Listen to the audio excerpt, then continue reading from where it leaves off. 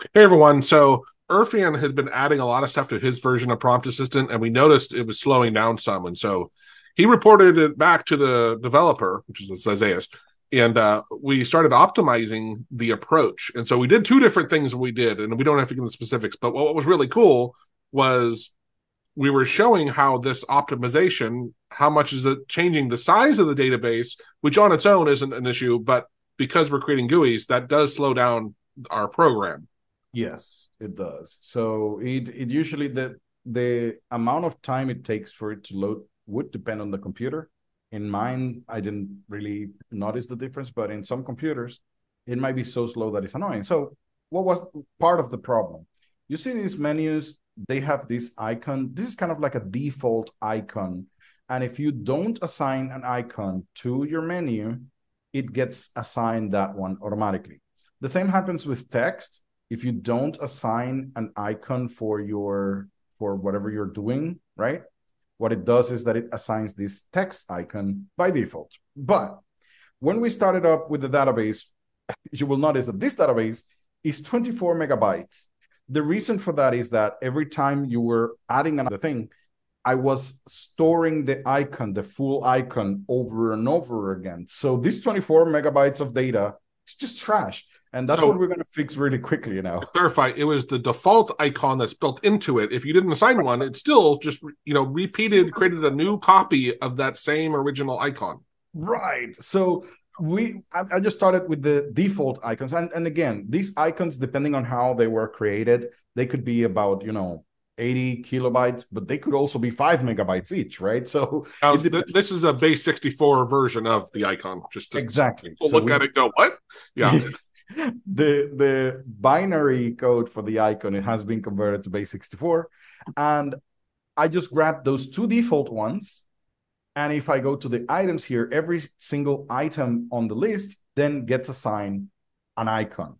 Now that is the problem right here. Let me refresh the database Yeah, and so you understand, we actually did this and realized what a big benefit it was, and we said, let's go back show, right?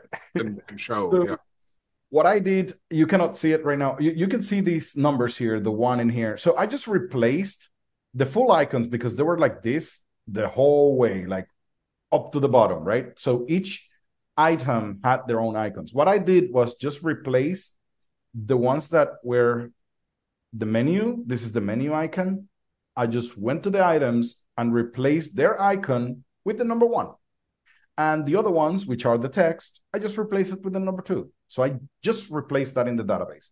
Now, as you can see, the database is still 24 megabytes. And this is the part that Joe was saying. Yeah, you have to know that even though you make those type of changes, you have to use a service called vacuum the database. And when you vacuum the database, data that has been replaced gets removed from the database, because if not, they keep on a copy in case you want to go back. That's what happens.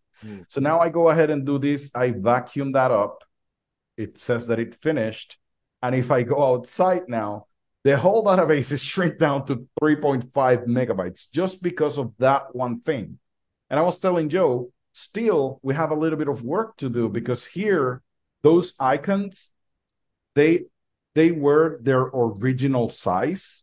So what we might want to do is resize them to a very basic size. Like most of the times when I'm working with those menus, check this out. For the menus, those icons that I'm looking at are 16 by 16 or 32 by 32. If I want them a little bit bigger, it would be 32 by 32.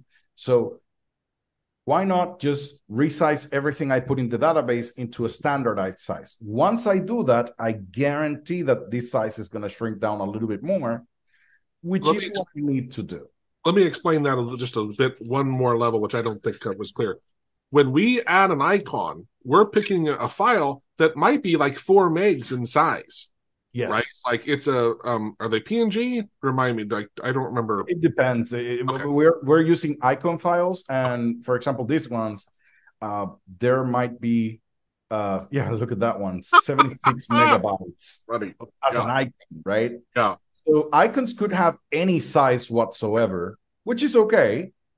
But when I'm going to be saving that into my database, I should definitely not save it in the original size because it's going to take too much space on my database for nothing. Because in the end, what I'm going to be showing is a very tiny icon. So I should do that. And that's the next step. I don't think I'm going to do it in this video because I have to create a little script that will go icon by icon, load it, resize it, and put it back in the database. Now, let me ask you this. Go back to our table. Are you going to have it where no matter what, like they get referenced to the other table as a number? Because what if I use the same icon 3 or 4 times? You're getting into the so yes. I haven't decided that yet. As we have been trying to deliver release it, we have been doing stuff like for quick. My idea is, yes, I should have a table of icons, and if the icon has been there, the icon is used several times, right, I should just use the one that I have. But that means every time you add an icon, I have to hash it. Yeah, right. Hash it to verify and have a hash for each of them. You see what I mean? Because if not, how would I know that I already have the icon or something? Right. So it is. And the thing is, for me, like I almost never repeat using an icon. It's kind of the point of having the icon is it's easily identifiable.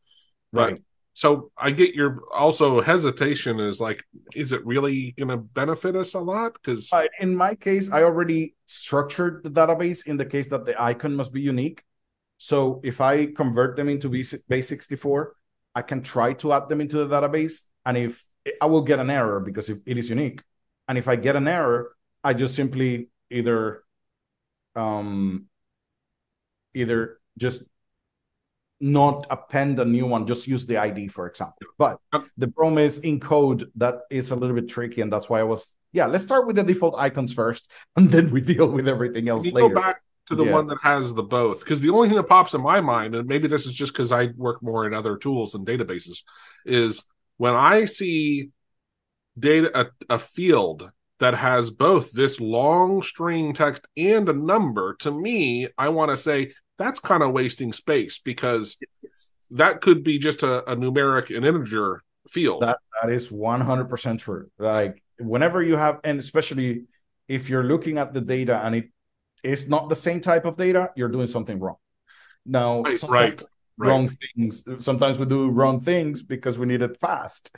But that's basically the point. And I agree with you. That's one of the things that I want to do. And Prompt Assistant should also make sure that if I loaded the icon in memory, do not load it again either, which is another thing that we haven't done yet. But that. And now that you said that, your whole thing about the vacuuming of data, it reminded me of kind of like garbage collection with memory, right? Of AUTOHOTKEY. When you use it, it's taking up memory, and then you close the thing, and it goes and cleans up for you the space that it used, right? And it's kind of like the database thing here is it doesn't do it automatically. You have to go back, or an Outlook PST file thing too. If you compress it, go through and have it compress it. Even though you put stuff in your trash and deleted your trash, that PST file will stay huge until you go and actually try to compress it. That is true. All right. Well, thanks everyone for watching. Hope you enjoyed that video, learned a little bit of stuff. If you learned something, like the video. We release videos twice a week, Tuesdays and Thursdays, and we're the largest AUTOHOTKEY channel out there, cranking out good stuff. Have a great day.